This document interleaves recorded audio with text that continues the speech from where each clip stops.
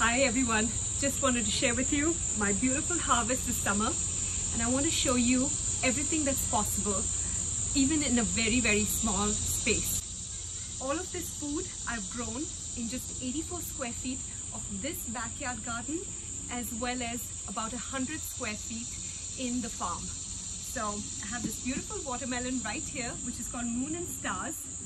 I have these Dr. Wyche's heirloom tomatoes.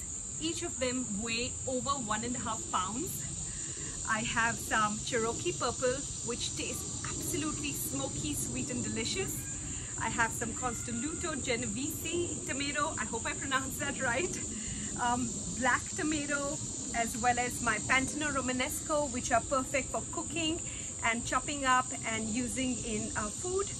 I have these beautiful midnight Roma tomatoes. I have lots of chilies that I've grown, which are really spicy, so definitely pickling those.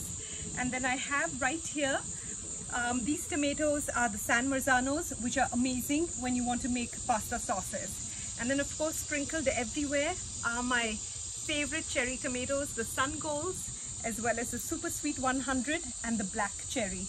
And then in this corner, I have my other one favorite tomato, which is the Aunt Ruby's German green tomato. I have some cucumbers, some frying Italian peppers, as well as this lemon squash zucchini that I'm growing for the first time, and some Poblanos green bell peppers as well. And this one, which I'm also growing for the first time, is called the pineapple tomato. You don't need a lot of space to grow a lot of food.